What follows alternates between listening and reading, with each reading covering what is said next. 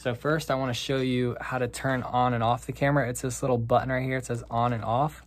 The camera will turn on like that. To press it again and it'll turn off. So to show you how to zoom, there are two ways. This little trigger right here will zoom. And then on the other side here, there's a little trigger right here that'll help you zoom, okay? All right, to open the flash, there's a little button with a lightning bolt there.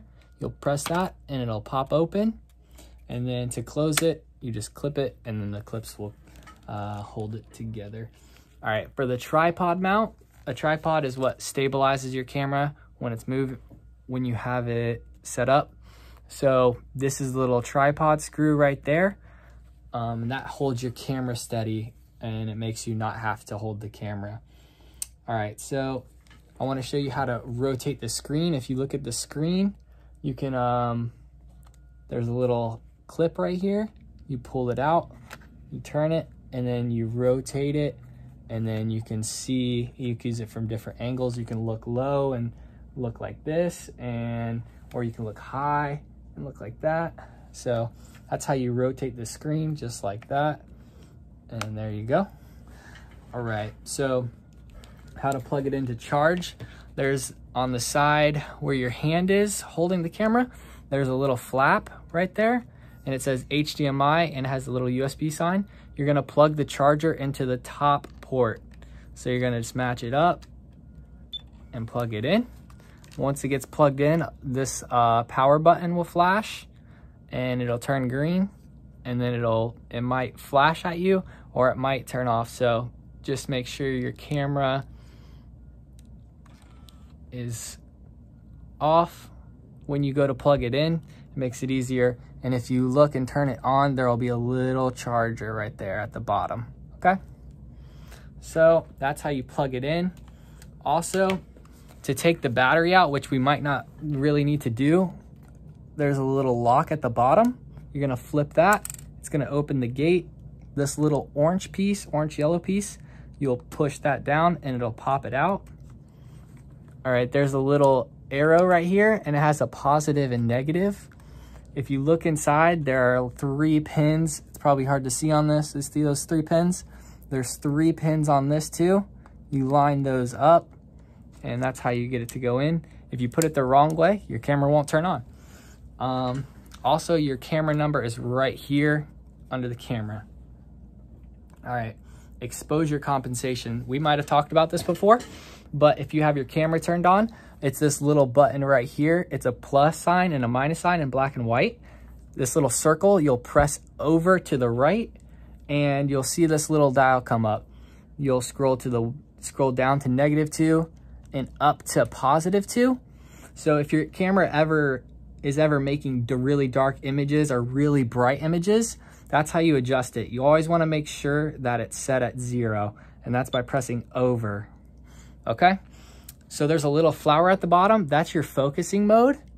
You want to press down on the circle, and these are different focusing modes. You mainly will want to have it on autofocus mode or AF mode. We might talk about different focusing modes at another point, but that's how you get that. So if you have your camera is not working, it's doing something weird, check that. Okay, so there's 2 buttons up here. This one is the monitor button, and if you press that, your screen will go blank. So you can only look through the eye hole and see what's outside of the image.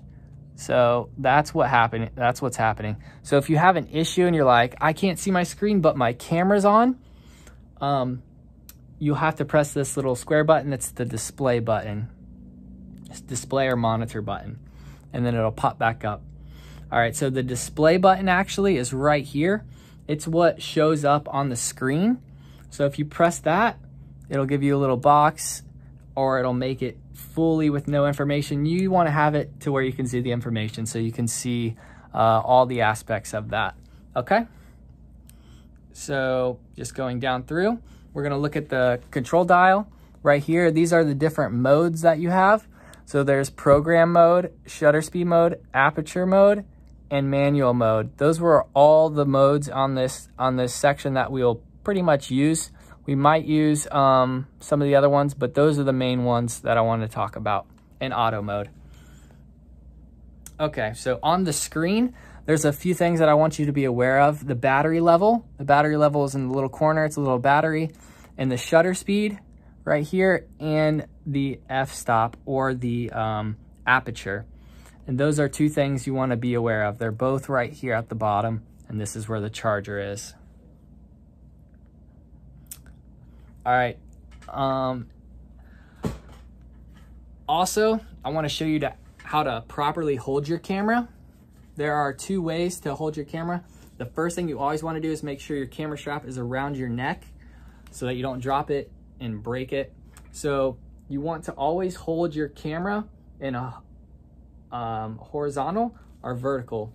To hold it in a landscape mode, which is like this, you will hold it with your left hand on the bottom and your right hand on the trigger. This gives you the most stability. Some people will do this, and that is the wrong way to do it. So keep your hand under. And then there's portrait mode. So that's turning your camera sideways like this to get a long up and down type photo instead of a long side to side photo, okay? So like this, you always base your photo. It gives you a good stableness to you, and then always having your camera strap. All right, so I wanna make sure you guys know how to get your SD cards out too. It's the same way you get out the battery. So you're gonna take this little lock, you're gonna pull that down, it'll open. The card is right here. You'll push it in and it'll come out like that. So you want to be able to read your card when you put it in. So if you don't know which way to put it in, you're going to want to be able to read it, and then you can put it in like that, okay? And then you'll lock your gate. So to put it in your computer, always make sure you close your gate because they're really easy to break.